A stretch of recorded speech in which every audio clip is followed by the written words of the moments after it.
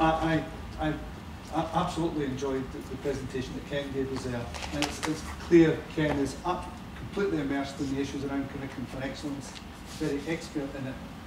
And it's valuable for us to get his insight into how that's developing and what he sees are the challenges for the university sector.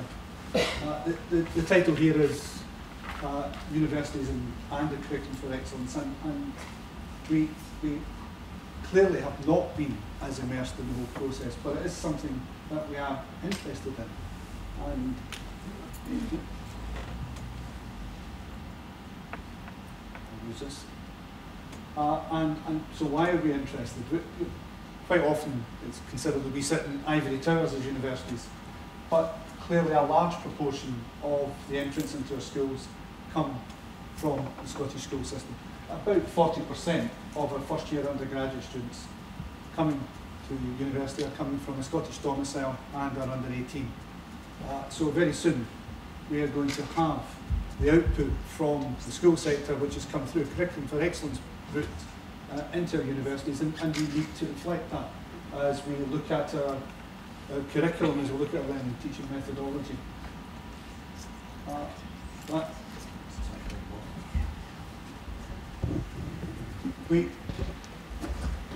We do recognise it, as Ken has described it, that it's not a new curriculum in the conventional sense. There's not a major overhaul of content, but there is a very significant change to how that process has been carried through in the school sector. The new learning and teaching approaches, which are designed to encourage active learning, more discussion, more debate, and enhance critical thinking in the students who are coming through the school sector. We need to take into account what we do within the university sector to reflect those changes. And we know there will be changes to hires and advanced hires. We know they're going to be replacing standard grades with Nationals 4 and 5, and we need to understand exactly what's in National 4 and 5 in terms of content, in terms of assessment methodology, and importantly there is a change to how the senior phase of school, secondary 4 to 6, is going to be organised, and there will be more variation. It will not be as regimented as it's been in the past, and there will be more personalisation within schools. So there are pretty significant implications for us in our admissions processes and in our learning and teaching methodology as we move forward. And we are not insignificant in this debate, as many of you will have picked up, because other people are very interested in how we react to the whole curriculum for excellence change that's coming through. We need to continue to ensure that we give a fair crack of the whip to all of the pupils coming through the system, and we need to make sure that we have a coherent, transparent and fair learning structure. The Scottish Government are clearly interested. They want to make sure that universities respond through their admissions processes, through their learning and teaching, and they are particularly interested in what we do around secondary 6 and level 7 within universities and level 7 within colleges. And that's a feature that comes up quite regularly. School pupils clearly want to know what are the implications for them as if they aspire to progress through to university. How are we going to reflect that within our admissions processes? And parents are similarly very concerned. And we need to be giving very clear messages out on what we are going to do about that. So we have become involved. CFE is not our responsibility, it's not our model, it's very much a school model. But we have been involved and we have engaged in the process. We have had Grant Jarvie, who many of you will know as Professor at Stirling University, on the Curriculum for Excellence Management Board. There has been a lot of engagement across the sector with individual members of staff in the development of revised qualifications in subject areas. Our schools of education have also been very involved. They are responsible for developing the teachers of the future.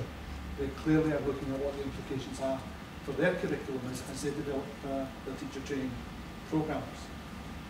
And there has been increasing elements of interaction between universities and schools and local authorities, particularly at secondary 6. And I'll touch on some examples of those that have been picked up as looking through some of the research into this area. And it has culminated in the University of Scotland report beyond the senior phase. And if you haven't read that report, I would commend it to you. It's an interesting read and sets a lot of interesting challenges for universities and the university sector.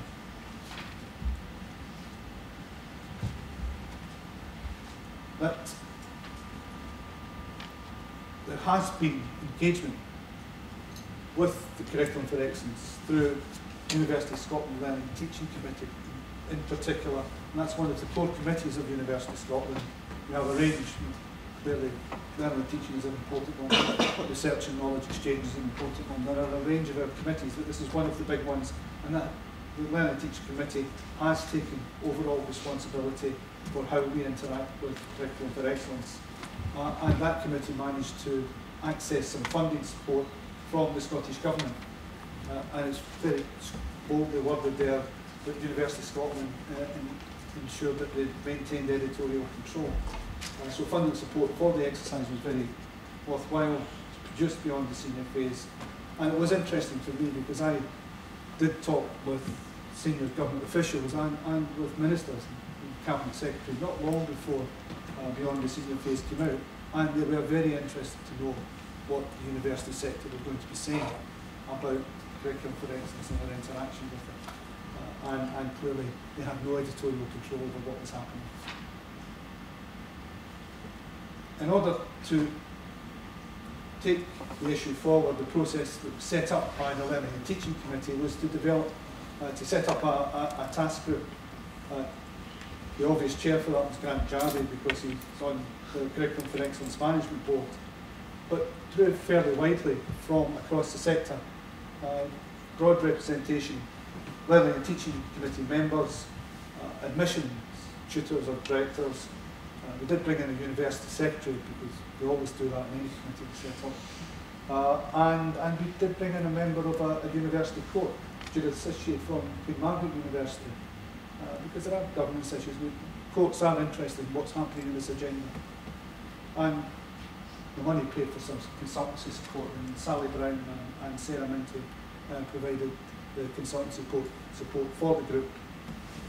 And there was continual close engagement with Petra Wen, who's the principal of Queen Margaret University, and who, until the end of July, will be chairing the University of Scotland Learning and Teaching Committee.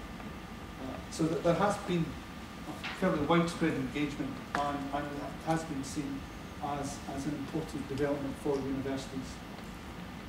And the report, there's a nice picture of it there.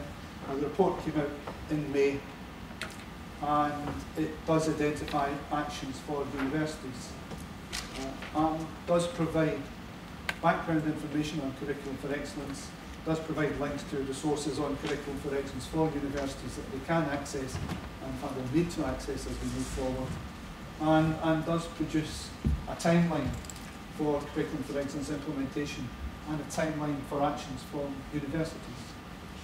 And quite a challenging timeline, and that's contained in the report, and we're all going to have to absorb that as universities and think about how to cope with what's in that set of actions that have been asked of us. As I said, that politicians were interested in hearing what we as universities were saying about Curriculum for Excellence, but clearly other key stakeholders were very interested. I'll just quickly run through some quotes. And Ken Cunningham quote was, "With this kind of commitment to collaboration and communication on the part of schools, universities, colleges and government, the future prospects of Scotland's young people as they move to future studies should be assured.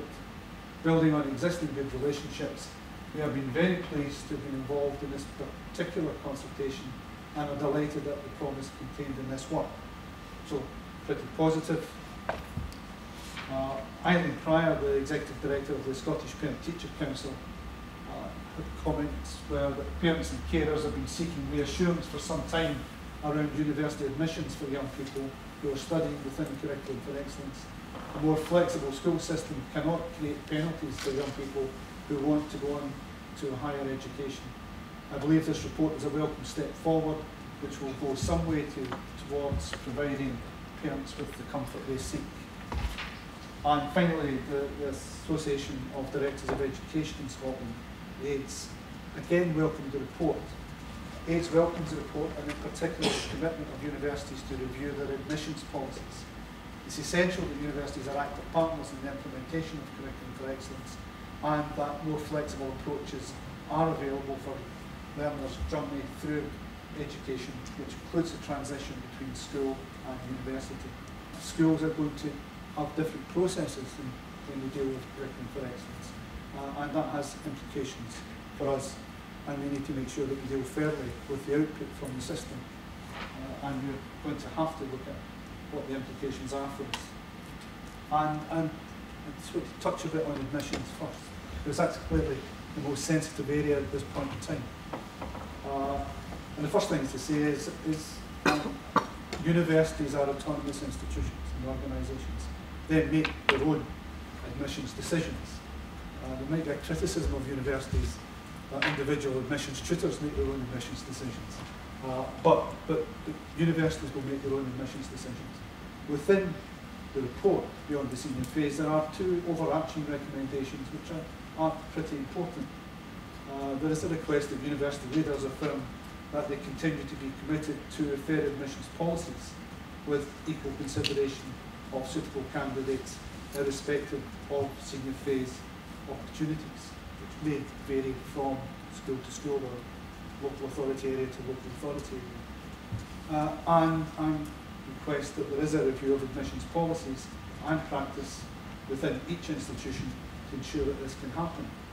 And said there's a timetable contained within Grant Jarvin's report, or the group's report, which is really requesting that during 2012-13 each university will plan for how admission systems will be revised and then publish guidance for schools and prospective students during the 2012-13 year, which is challenging, but fundamentally the group is saying has to happen.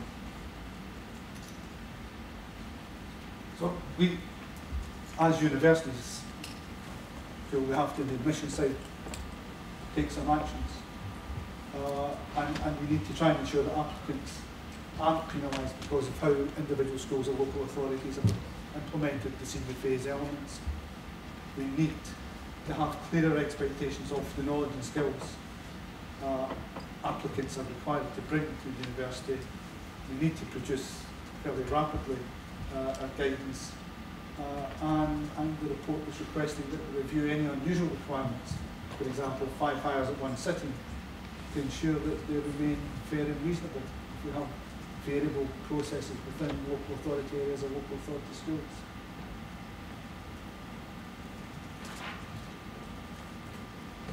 I think what we would like is some actions from others. Education reports from schools will be valuable. We have limited sets of exam results. Some courses will do interviews, will get personal statements or references, but if we have a more coherent education report, that will help admissions tutors in admissions processes. It will provide richer information.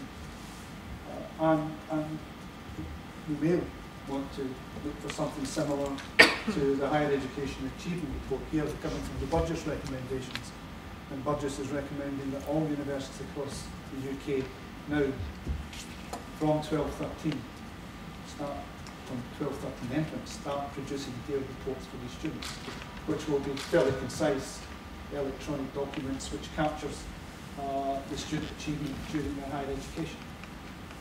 Not just exams of course, but wider achievements and knowledge and experience that they've picked up. If we get better quality education reports coming through curriculum for excellence, it may allow us to widen the net of people who come through into the university sector. And Ken was highlighting the discrepancy that currently exists, and there is a massive gap. And we have a big challenge coming up by the time CFE starts producing output, we are going to see very, very significant reductions in those coming through the school sector. In 2015, 2016, numbers coming out of schools are going to drop quite significantly. We need to be able to cope with that and cope with different output coming through from curriculum for excellence. We need to think about implications for learning and teaching and our learning and teaching methods.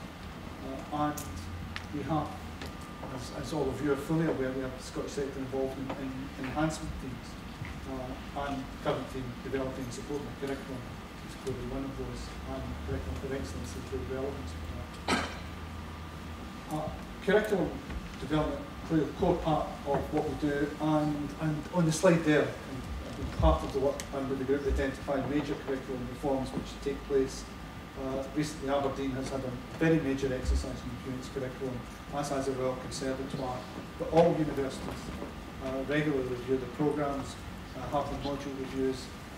Module review be an annual process across many institutions, and it is core part of how we operate, and we regularly update our materials.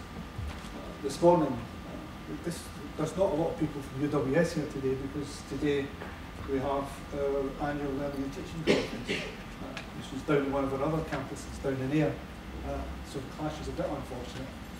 And the theme for that conference, which involves staff, students, and is absolutely jam-packed. There was a waiting list for it, and has externals involved in it as well. It's an inclusive and integrated curriculum for all. It's not about curriculum for excellence per se, but it's looking at curriculum development and how we make it more inclusive. And I certainly, as principal, was really pleased to go down there this morning and see a full house, and be told that there was a waiting list for people to go and come on to the day.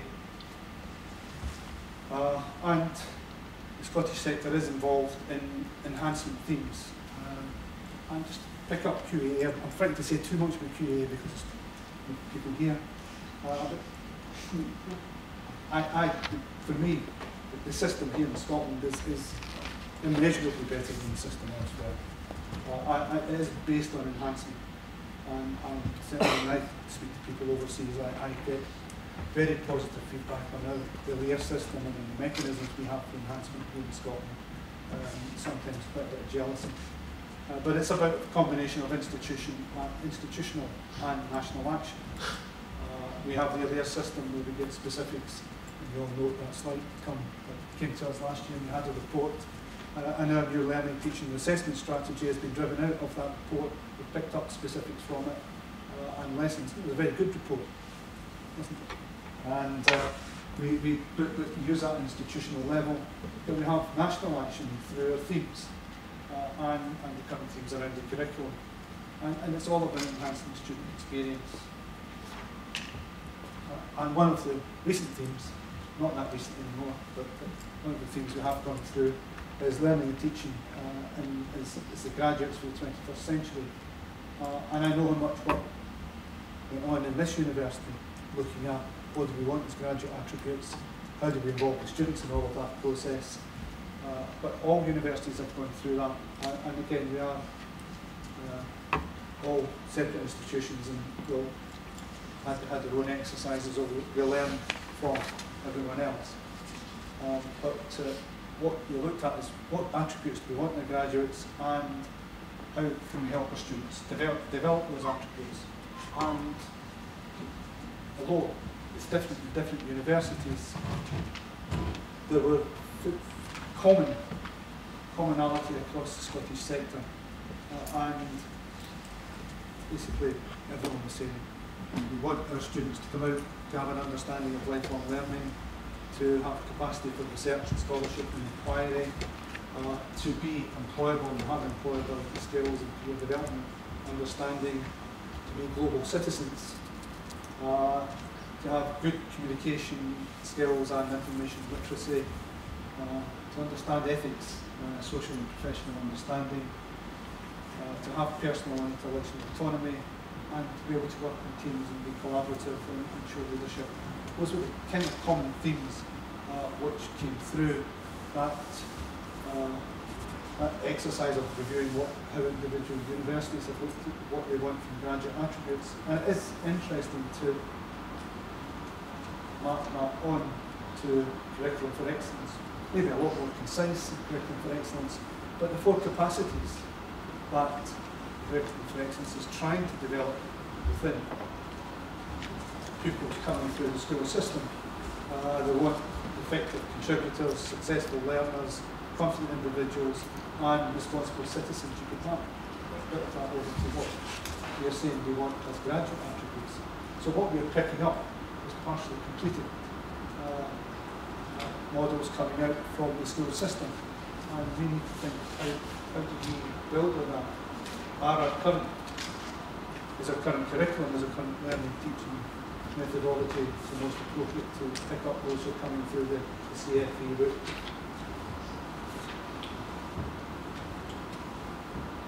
So there is interest in the curriculum for excellence theme. It is one of the influences on university curricula as we move forward. We have been trying to get as much information out into the sector as possible. There have been briefings, and these have been delivered and will continue to be delivered. Today's symposium is one of those processes. And our Learning and Teaching Committee, which still is chaired by Petra Wind, will take a lead in this process. And it will be awareness raising and trying to make sure that the sector understands as much as possible what's coming through the Curriculum for Excellence process and is preparing for that.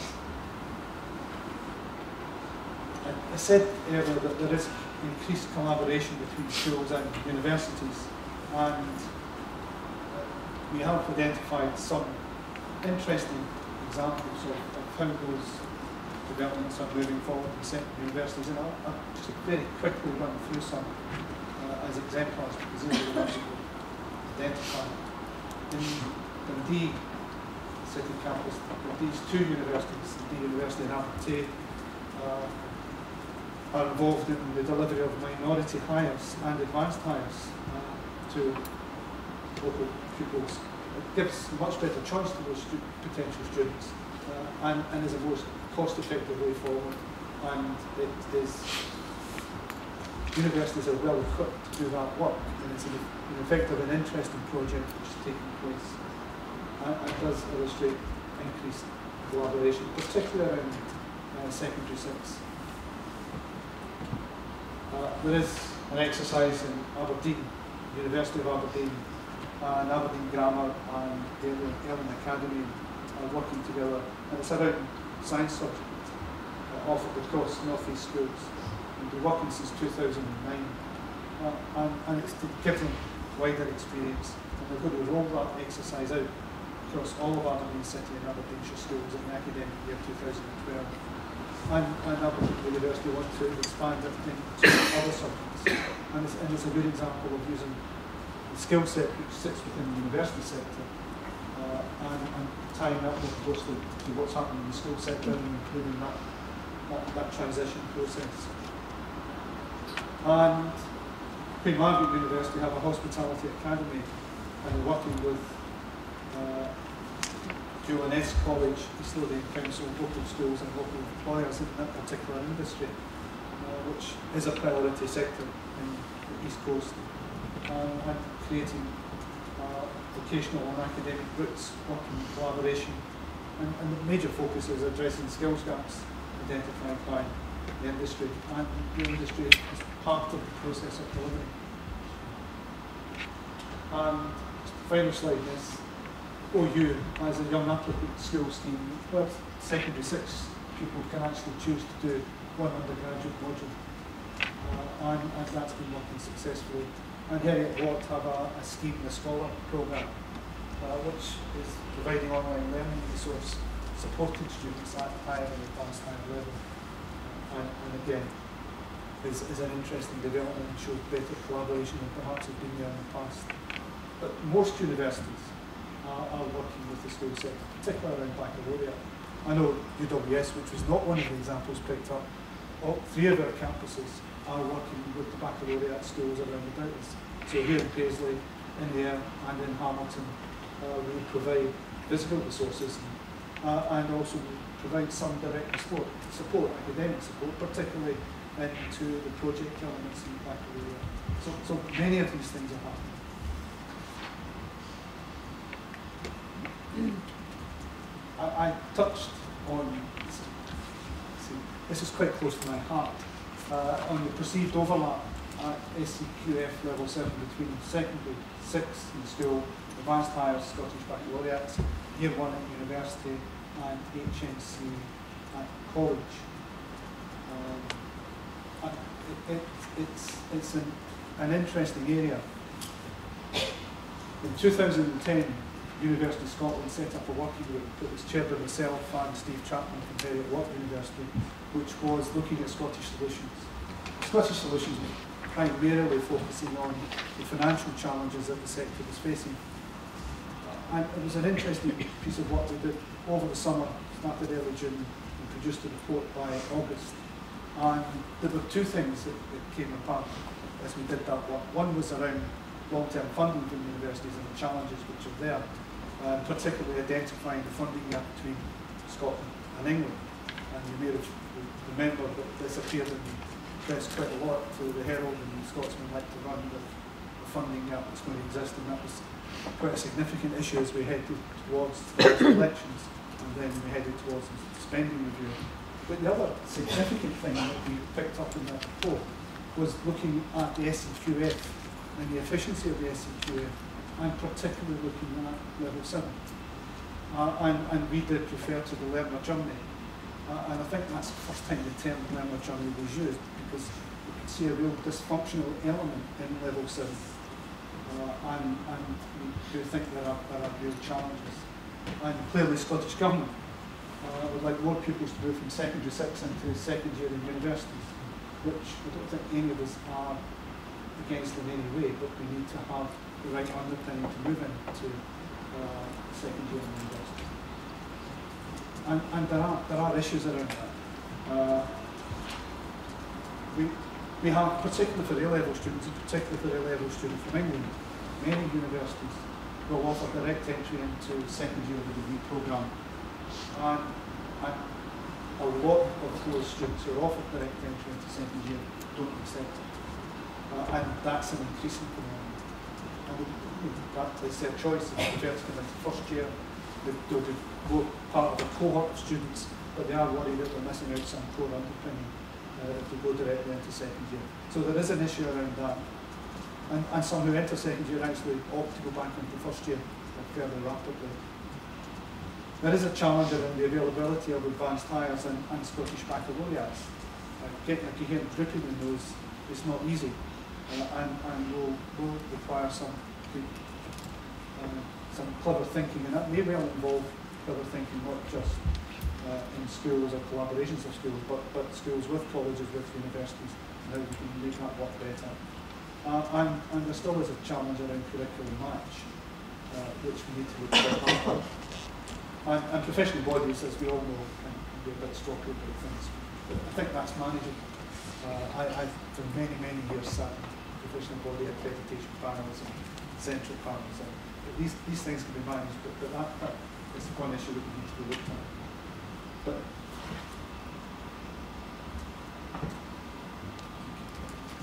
so advanced entry going forward, I think what universities are saying is, yeah, we're happy, but let's get the pathway right. Let's do it for the learners. And if CFE can be used as a mechanism to make that a much better learner journey, we should be working together to make it a better learner journey. But there are still challenges in doing that. There will be a workshop, or there was a workshop, sorry, in March. There will be a subgroup of curriculum for Excellence Management Board looking at transitions after school and secondary 6. We will want to be fully engaged with these since significant numbers of secondary 6 students do enter university, and we would want to look at a range of possible learner journeys which would suit individuals.